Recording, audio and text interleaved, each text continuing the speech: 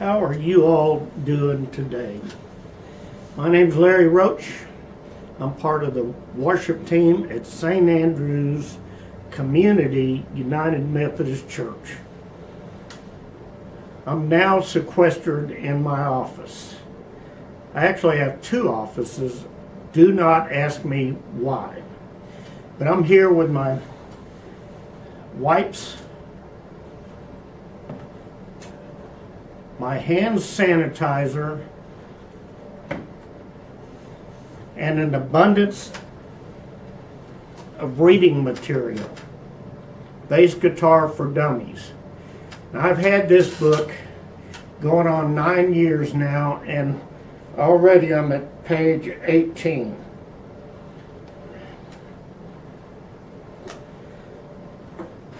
Now, we members of the church, the worship team, and the rest of the leadership of the church are trying to stay connected in these trying times.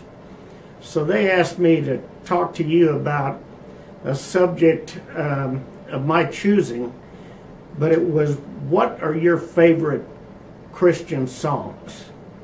So I'm going to talk a little bit about the Christian songs that I really, really like, and then afterwards I'm going to try to have a point about it. Now, you may wonder what I'm doing here, not sequestered at home. Well, I'm exempt. I'm an exempt person, which tells you that the bar for exempt people must be set really, really low. But I still give me an opportunity to come here and share this message with you. Now, the first song that is really tugged at my heartstrings goes all the way back to my childhood.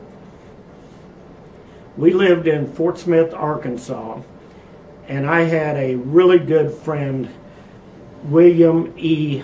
Ginger, G-I-N-G-E-R. And like most kids, about 12, 13 years old, we'd have sleepovers. We didn't have a big house. I mean, you could open the bathroom door or you could open the bedroom door. You couldn't open both of them at the same time.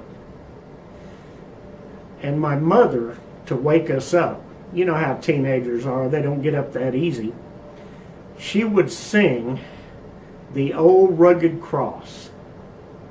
Each and every day we had a sleepover. On a hill far away stood an old rugged cross, the emblem of suffering and shame. Then she'd pull up the very bottom of the covers and she'd grab our big toes and twist them. And so to this day, as late as yesterday, I called Bill up, he's still in Arkansas, and we reminisced about how the Old Rugged Cross was one of the first songs that we ever really impressed us from a Christian standpoint.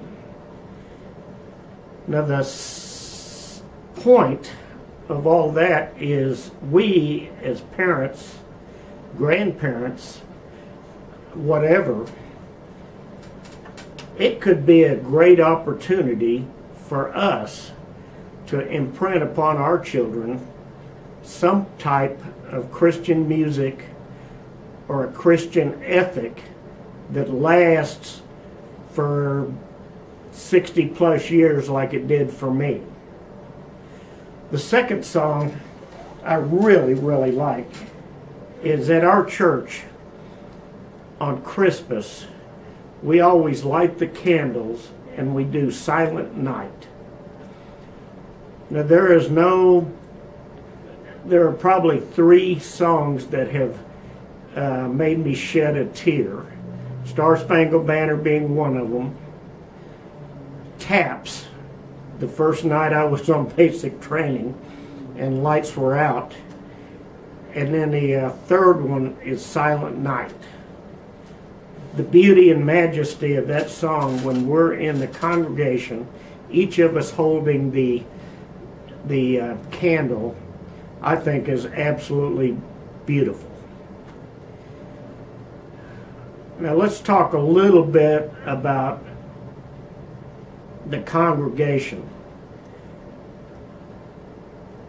Psalm 101, verse 1, make a joyful noise, all the earth.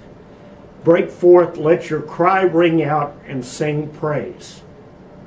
And it didn't say sing melodiously. It doesn't say sing great. It doesn't say be a rock star. It says make a joyful noise, all the earth. And so when we're out there in the congregation, yeah, maybe you kind of embarrassed because you don't sing all that great. I can certainly relate to that. But I will also tell you, sometimes singing can call down the Holy Spirit. I've seen it happen more than once. And when it happens, it's glorious. So let's make a joyful noise and not worry if we exactly hit the right notes over and over again. The next song isn't a Christian song. And this isn't a ukulele. It's actually a bass guitar. And because it's so small, there may be an off chance that I hit the wrong note. It never happens on a full-size guitar, but on this one, it potentially could happen. But a song that has always struck me as godlike is Stand By Me.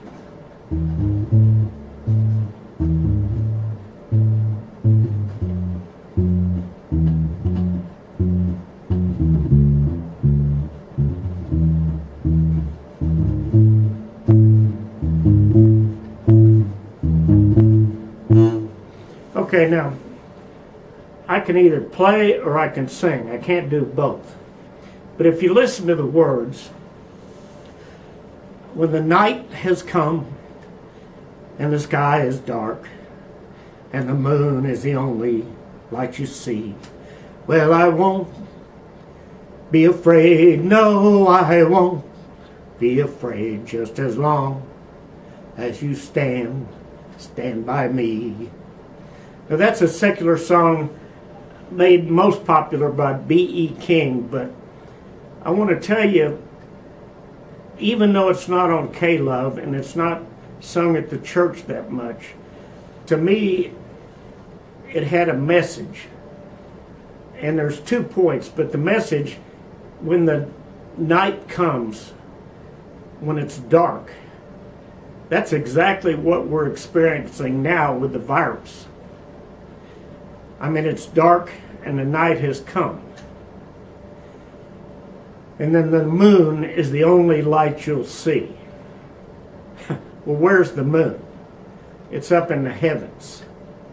And that's where God is. So I won't be afraid. I won't be afraid because I know you will stand by me. And that's the promise that Jesus Christ made us, and he's standing around us all the time. Now, another point to that song is we don't have to listen just to religious music. God is all around us. And it goes way beyond even the music. It's everywhere if we look for it.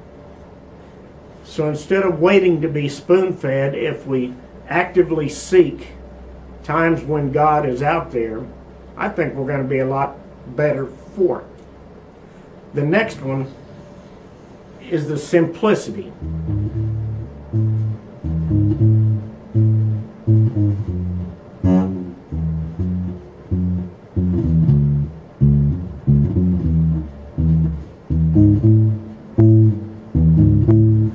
That repeats over and over again, and it's real simple. Well, actually, everything about religion can be boiled down to a real simple truth. There is a living God. He sent his begotten Son down to us to die on the cross, to sacrifice his life in agony, to be raised again so that if we believe, we will have eternal life. Now that's about as simple as it gets. Now I don't want to say we shouldn't be reading the Bible and studying the Bible, but the basic tenet of everything that's important is real simple. Now I want you to all stay at home, be safe, and I can't wait to see you at church at the first safe possible time. Thank you very much.